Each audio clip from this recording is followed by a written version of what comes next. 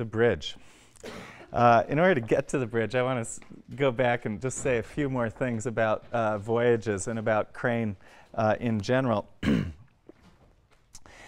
In Crane's letter to the distressed editor of Poetry magazine, Harriet Monroe, that prose selection included in the back of your book, Crane defends his poem At Melville's Tomb, and specifically defends what he calls his recourse to the logic of metaphor. What does the logic of metaphor mean for Crane? Well, he distinguishes his criteria from Monroe's on page 968. He says, my poem may well be elliptical and actually obscure, but in your criticism, you've stated your objections in terms that allow me the privilege of claiming your ideas and ideals as theoretically, at least, quite outside the issues of my own aspirations. And he says, to put it more plainly, as a poet, I may very possibly be more interested in the so-called illogical impingements of the connotations of, well, that's a misprint, it should be words, on the consciousness, and their combinations and interplay in metaphor on this basis, than I am interested in the preservation of their logically rigid significations. Crane is talking here about, putting a kind of priority in his poetry on connotation over denotation. He's interested in the ways words relate to and through other words before or in addition to the ways in which they relate to the things of the world. In this sense, Crane introduces us to a sense of poetry as a linguistic environment that is constructed through words relating among themselves in ways that play upon our imagination, systems of association, that in effect solicit our contribution to complete the thought, all of which supposes and seeks a kind of special intimacy with us as readers, gives us work to do. I suggested that the sea is a kind of figure or metaphor in Crane's work for this linguistic space, an imaginative space to which we are summoned. In a poem like At Melville's Tomb, he's concerned with specifically how messages are transported with what he calls the dice of drowned men's bones. You can understand the poem as an elegy for Melville. It's also about reading Melville and getting his message, that is reaching back into the past and becoming, for Melville, the kind of reader that Crane himself seeks as he describes it in his letter to Monroe. In talking about Voyages 2, I suggested that Voyages 3 rather, the third section of the poem, I suggested that the image of infinite consanguinity was in part an image of this linguistic mixing and promiscuity that Crane is interested in poetry. In this poem, the mixing of words in poetry is analogized to the mixing of bodies of lovers. Love here is also like death because it's a shattering experience through which the self is remade and changed with and through another. This is a process of transformation. It's one that Crane calls transmemberment, which is a way of evoking not so much a sharing of identity, but rather some kind of exchange of it, which is an experience of the self changed and the self redeemed.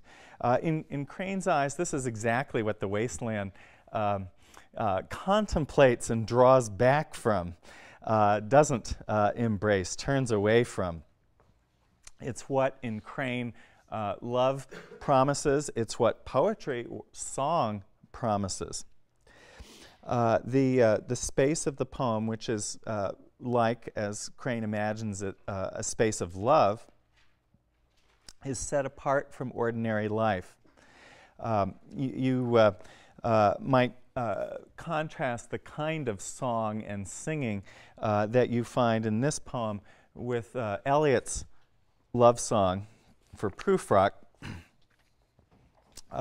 Crane recovers in this poem a kind of heroic blank verse, the medium of heroic drama, and uses it for the speech of a poet-lover who celebrates the power of sound to make its own sense through the affirming force of desire. He imagines this again as a kind of resurrection of some kind. What he talks about is what has to happen after the wasteland. In this sense, Crane is talking about some kind of passage through death. And you can understand that death as Crane's admission, as I suggested last time, of the illusory nature of rhetoric, of love itself, of the power of desire, which Crane is always realistic about, you could say. The poem, Voyages, treats, its theme is really the triumph of desire, even in defeat. That's also the theme of At Melville's Tomb, and it's the grand theme of The Bridge. The Bridge is Crane's great poem about America. Let me bring up a picture of him. This is Crane in 1927 on the, or 28. It's unclear exactly when the photo was taken by Walker Evans, great American photographer and Crane's friend, on top of 110 Columbia Heights, where Crane lived, in view of Manhattan and the bridge, the Brooklyn Bridge. The Bridge is Crane's great poem about America, or about the idea of America, and I'll say more about what that means in a moment. And it's a reply, self-consciously so, to the wasteland. I suggested that the shortness of the wasteland was, in some ways, a kind of argument against epic in the modern world, an argument about the impossibility of epic vision in a culture which lacks shared myths, shared symbols. Against this lack, Crane proposes the bridge, the Brooklyn Bridge, as a kind of central organizing symbol for modern culture. This is a picture of the bridge being built in the 19th century. It's important that as Crane looks at the bridge as a modern symbol, that we remember that it wasn't built in 1920. I've forgotten now the year in which it is, but it was at least, I think, 60 years old at this point. And you can see when Roebling's Bridge was first created, there's no Manhattan skyline for it to reach to. When Crane turns to the bridge as a symbol of the modern, he's already looking back to an earlier vision of the modern, if you like. And in doing so, he is joining many other American artists. This is a photograph by Walker Evans, who took many images of the bridge with its cables and Gothic arches, all of which play into Crane's poems in complex ways. This is the very great poem, one of many painting by Joseph Stella that appears in the Yale Gallery. A fantastic work, one that Crane hadn't seen actually when he began the bridge, but which in all sorts of ways is harmonious with his vision, including the ways in which the sublime vision that it offers includes darkness, and I would have to say perhaps frightening or sinister elements. It is also importantly a moment in American art when artists like Stella, like Crane, are interested. Here's Joseph Marin with another image, this one painted from the bridge, in which artists are creating a kind of idiom that includes abstraction, shows us images of the world in realist representation that are being transformed into something semi-abstract and symbolic. Crane is very much involved in the same kind of activity as these artists. These are more images from Evans. These, of course, shot from underneath the bridge and showing it as a kind of abstract form rising into the New York skyline. This is the title page of Crane's poem as it appeared in the Black Sun edition, a limited edition in Paris in 1930. Its first publication, followed shortly thereafter by publication in New York. Crane took the Brooklyn Bridge as a kind of symbol of a structure, the structure of a spiritual action as he understood it underpinning American history. It seemed to him to embody an idea that he saw variously embodied in American history. For Crane, American history is a series of New World visions, all of them versions or avatars of what he also calls Atlantis. The city sunk beneath the waves in Platonic myth that promises to return and return us to some kind of redeemed community. Atlantis is Crane's name for a kind of promised relation to the world that's been glimpsed but also lost. To aim at Atlantis, as the poem does, and as Crane says American history does, is to go, interestingly, confusingly, simultaneously into the past and into the future. To rescue or recover something from history promised for the future, and to bring that future into being. Crane understands the mythic work of the poem, his poem, as a kind of act of crossing, one that has this kind of chronological mission of going back into the past and forward into the future.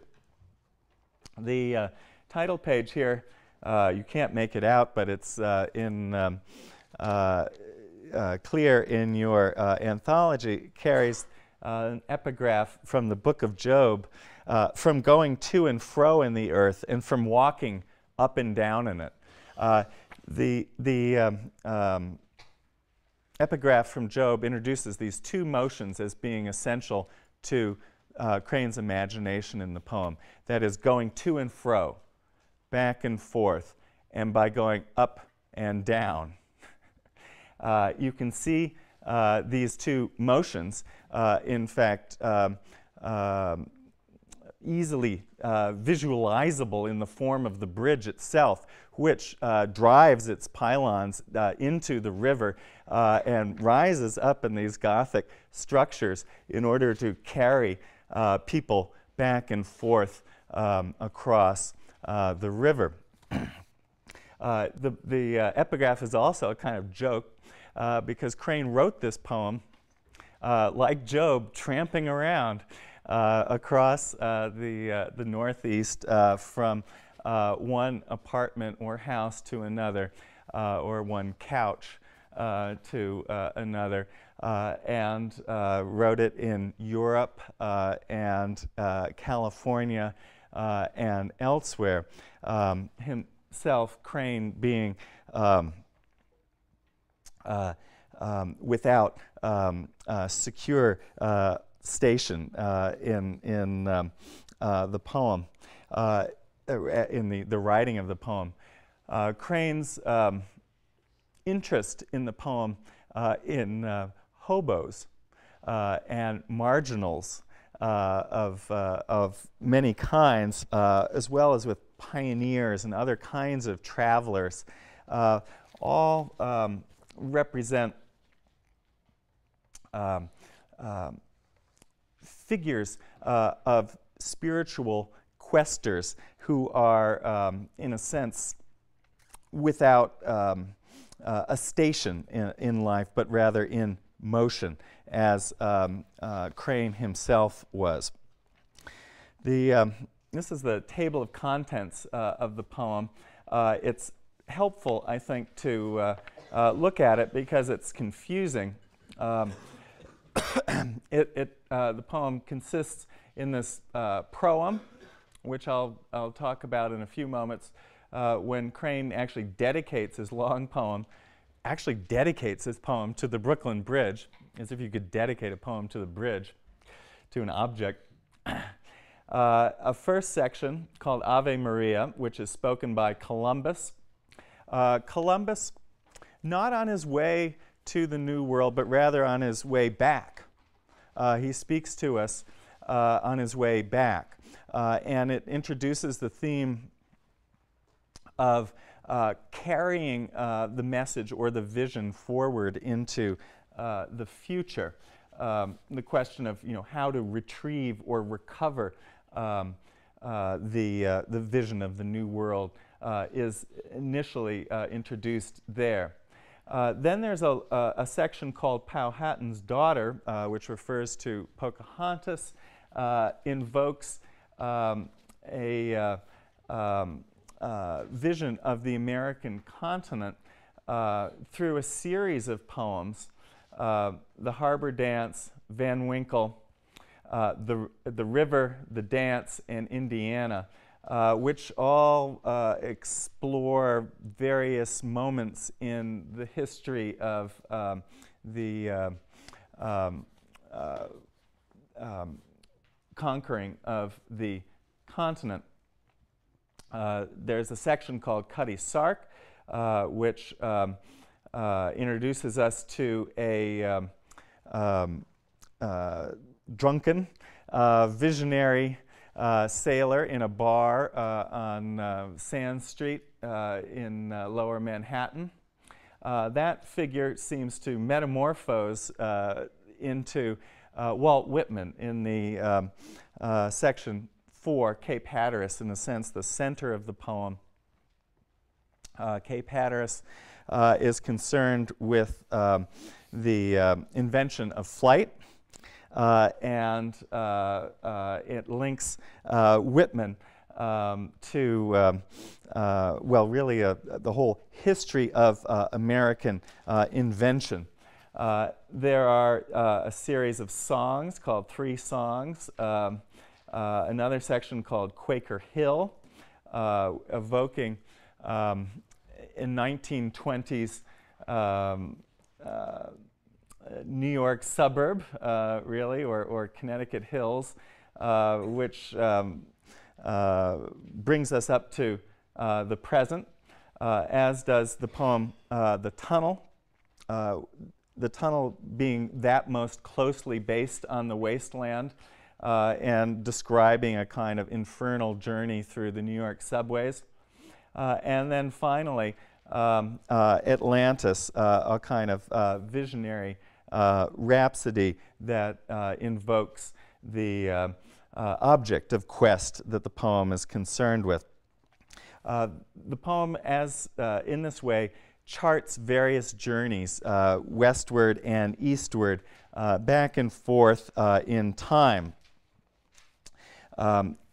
Discovery means nothing without the relaying of the vision, the kind of carrying it forward. The bridge is concerned with, in these various sections, with a series of well, a series of symbols, symbols that are very frequently vehicles or transports, from Columbus's ship to the subway, to the Wright brothers' airplanes. Transport. This is, in a sense, the grand theme of the bridge. The root meaning of metaphor is to carry something over, to transport it. Crane for Crane, metaphor is as central a concept and activity as translation is for Pound. But in Crane, the emphasis is on imaginative transformation. That's really what metaphor has to offer. The central symbol of the bridge itself, you could understand as a metaphor for metaphor. A metaphor for a primary human capacity, the capacity to posit an object of desire. Frosted eyes there were that lifted altars. To posit an object of desire that expands the horizon of the real, what's possible, and in so doing violates existing systems of cognition and projects the vision of a new world. This also means that the poem is constantly producing new symbols for this activity, new metaphors. Crane said in one letter, the bridge, in becoming a ship, a world, a woman, a tremendous harp, as it finally does, seems really to have a career. And so it does. This is, again,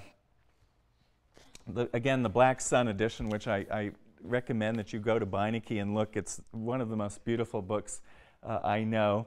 It's a great big book with these big margins and red headings. Let's look at the poem as both an introduction to the poem and as a kind of summary in miniature of its intentions, claims, procedures. How many dawns chill from his rippling rest, the seagull's wings shall dip and pivot him, shedding white rings of tumult, building high over the chain bay water's liberty. Then, with inviolate curve, forsake our eyes, as apparitional as sails that cross some page of figures to be filed away, till elevators drop us from our day. The poem begins with another resurrection of some kind. In this case, not a seal rising from the water to gaze toward paradise, but rather a seagull rising as many times before. How many dawns chill from his rippling rest? And this seagull becomes a kind of image of ascent and flight. I guess it is an initial image of transport. The bird sheds white rings of tumult, and there's that word from Voyages 3. Remember, and where death, if shed, presumes no carnage, but the single change. Here, again, there's an action of shedding as the bird throws off the darkness of the night and rises, building high. Then disappears. The vision vanishes. We're in the world of work. We are in the office spaces of Lower Manhattan till elevators drop us from our day. And if we've just gone up, now we go down again. I think of cinemas, panoramic slights with multitudes bent towards some flashing scene never disclosed, but hastened to again, foretold to other eyes on the same screen. The movie theater. The movie theater is a new machine of transport in the 20s, a kind of mass entertainment that Crane's poem will, in a sense, try to rival and provide a complementary way of imagining a collective vision. And what he offers next is the bridge, which he addresses in this archaic language, archaic and intimate language, as if Brooklyn Bridge could have a subjectivity. And he says, across the harbor, silver paste, as if the light on the bridge were being seen as a kind of movement that the bridge was itself involved in. As though the sun took step of thee, yet left some motion ever unspent in thy stride, implicitly thy freedom staying thee. This is a wild kind of address to architecture, as if the bridge were animate with the power of motion, and as if it had a kind of motion that was fountain-like and could not be exhausted. Then suddenly we're given another vision.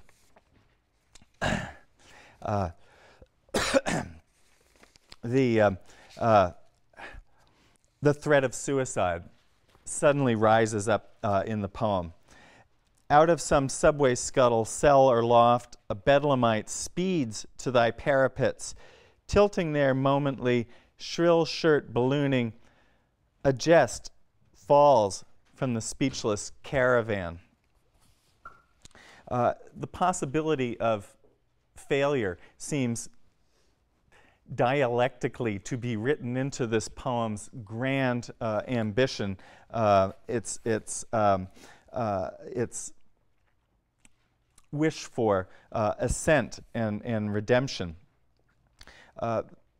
Crane turns then to images of the bridge in the New York skyline. Down wall from girder into street, noon leaks, a rip tooth of the skies acetylene. All afternoon the cloud-flown derricks turn. Thy cables breathe the North Atlantic still, as if it were a kind of ship. I don't know about you, but I am thrilled every time I read Crane's language for evoking the kind of sensual power of New York architecture. O harp and altar of the fury fused, how could mere toil align thy choiring strings? The bridge is harp and altar, instrument of music and site of worship, terrific threshold of the prophet's pledge, prayer of pariah and the lover's cry. Again, the traffic lights that skim thy swift, unfractioned idiom, immaculate sigh of stars, beating thy path, condense eternity. And we have seen night lifted in thine arms. Under thy shadow, by the piers I waited. Only in darkness is thy shadow clear. The city's fiery parcels all undone, Already snow submerges an iron year. Oh, sleepless is the river under thee, vaulting the sea, the prairie's dreaming sod. Suddenly the bridge crosses the Atlantic. It crosses the American continent. Unto us lowliest, and now it's a kind of divinity that he beseeches to descend, and of the curve ship, of the bridge itself seen as a kind of vehicle of a curve ship. Lend a myth to God. The poem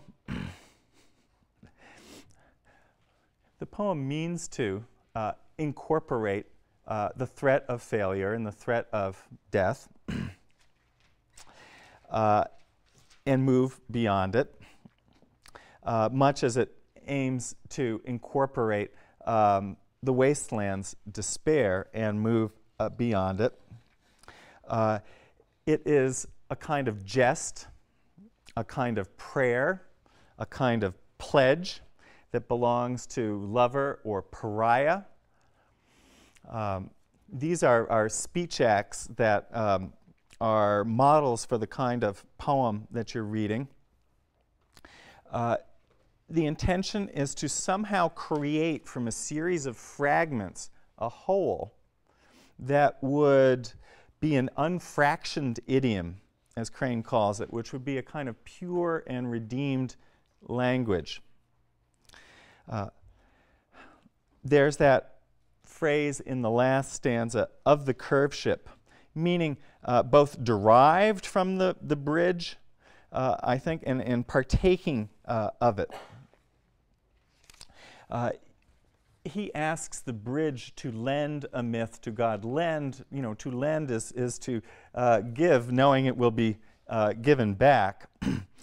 This is not a permanent name for God. It is not the one symbol for God.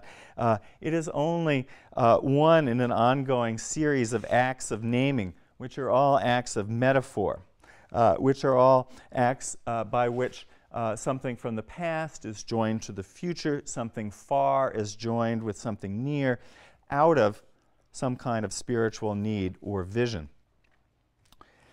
Well, the poem was begun, Crane liked this idea, both ends at once, just the way you build a bridge, by writing the proem and by writing Atlantis, and gradually, over time, moving towards the middle. This is the final section, Atlantis. In fact, why don't we turn there for a moment? This is this kind of splendid, outrageous, Shelleyan lyric speech. Through the bound cable strands, the arching path upward, veering with light, the flight of strings, and you can image now in your minds that great Stella painting over in the gallery. Taut miles of shuttling moonlight syncopate the whispered rush, telepathy of wires. Up the index of night, granite and steel, transparent meshes, fleckless, the gleaming staves. Sibylline voices flicker, waveringly stream as though a god were issue of the strings. Here, at the end of the poem, Crane imagines a kind of ascent through the structure of the bridge, which becomes a grand musical instrument, a harp. The visionary appears here in fragmentary ways, as in line 25, where sheerly the eyes, like seagulls stung with rime, slit and propelled by glistening fins of light. Crane talks here about the eyes moving up through this structure, like the seagull that we saw in the first line of the poem. The object of desire, the version of paradise Crane offers us is there in line 42 or so, where he talks about the bridge as vision of the voyage. bridge lifting night to cycloramic, it should be crest of deepest day. O choir, translating time into what multitudinous verb the suns and synergy of waters ever fuse, as if somehow the sun and water on the space of the bridge and beneath it created what Crane calls a multitudinous verb, recast in myriad syllables, Psalm of Cathay. That's, of course, Columbus's goal, Cathay. O love, thy white pervasive paradigm. It's also a vision of love. Here, Crane gives us a kind of vision of the word, the multitudinous verb, as what his poem draws its energy from and what it moves towards. It is not a Christian word, importantly. It is, I think, a name for a creative process that's accessed in and through our powers of language. The word in Crane's poem is secular and historical, but yet it unfolds from what he calls an ever-presence beyond time, towards which the poem is questing. It is a creativity, a kind of power of world-making that's embodied in our language. Crane is imagining a post-Christian religion for which America provides iconography and myths. The poem is an encyclopedia of American places and American culture, popular culture in burlesque, in National Winter Garden, in the river, in Virginia.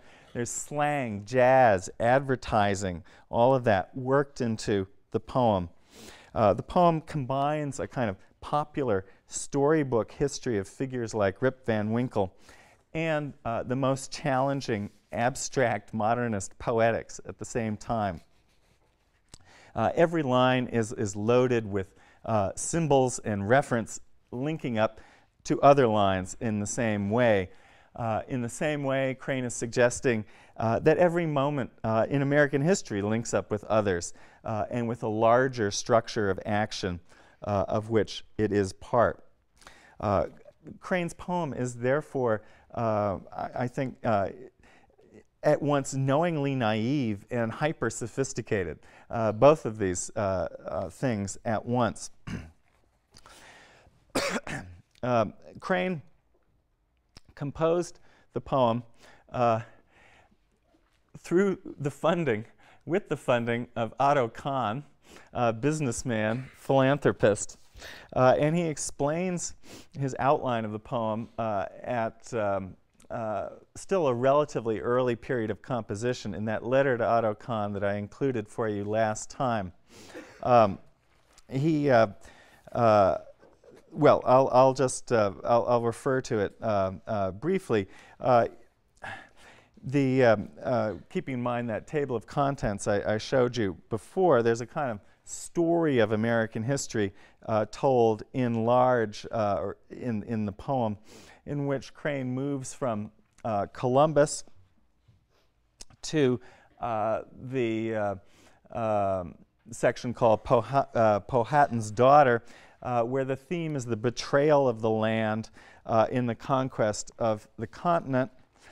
In the middle, in Cape Hatteras, when Crane is writing about invention and technology in American culture, his theme is also the Civil War and World War I. Again, a kind of betrayal of vision by which technology becomes a means to kill. In his letter to Kahn, he talks about having a section on John Brown that would take up the topic of slavery. This section was never written, but there are traces of it you find in the section called The River. In each of these sections, Crane turns to and looks to, again, hobos, marginal figures who are emblems of lost promise who seem to represent possibilities included in but also marginalized by American history, American culture. You can understand these figures, such as the sailor that you meet in Cutty Sark, as versions of the authors to whom Crane appeals through allusion and epigraph. Melville, Dickinson, Poe in The Tunnel.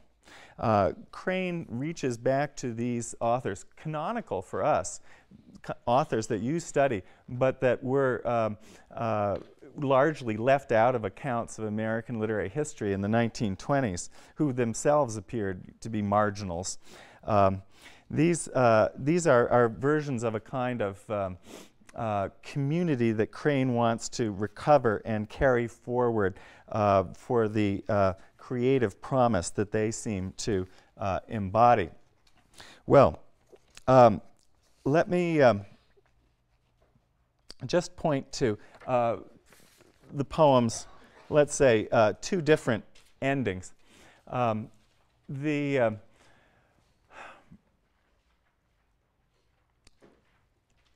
history of the composition of the poem is different from the sequence that you read. Because Crane began at both ends, the end of the poem is really, in one sense, the middle. When Crane completes Cape Hatteras at last, after struggling with this section for a couple years, he completes the span of the bridge in one particular image, one sense, and that's towards the end of the section on 636. And he invokes and quotes Whitman. Whitman, again, here seen as a kind of marginal who is recovered for American culture through the poem's imaginative act. Whitman is addressed, "Recorders ages hence," that's a quote from Whitman's Calamus poems. "Recorders ages hence, yes, they shall hear in their own veins uncancelled thy sure tread, Whitman, and read thee by the aureole, the halo round thy head of pasture shine, Panis Angelicus, bread of angels." Here, Whitman becomes a kind of figure for a kind of secular communion. "Yes, Walt, afoot again and onward without halt, not soon nor suddenly, no, never to let go my hand in yours, Walt Whitman." So that's a kind of moment when, in this hand clasp, a certain aspiration of the poem is completed, and a connection to the past is achieved and asserted. The conclusion of the poem that we find in at the end of Atlantis is another vision, and I'll conclude with that. It's, I think, something to be contrasted with this triumphant and reassuring conclusion that Cape Hatteras offers. Here are the last two sublime stanzas of the poem. "Migrations that must needs void memory, inventions that cobblestone the heart, unspeakable thou bridge to thee, O love. Thy pardon for this history, whitest flower, O answerer of all, anemone. Now while thy petals spend the suns about us, hold, O thou whose radiance doth inherit me, Atlantis, hold thy floating singer late." Here Atlantis is brought into being with the singer himself on the verge of drowning. Thy floating singer. And then finally, Crane dedicates himself to this vision, which he calls ever-presence.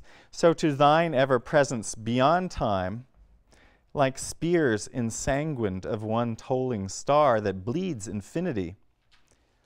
The Orphic strings, now the cables of the bridge have become the strings of Orpheus's lyre. Sidereal phalanxes leap and converge, and again you can see the structure of the bridge imaged there. One song, one bridge of fire.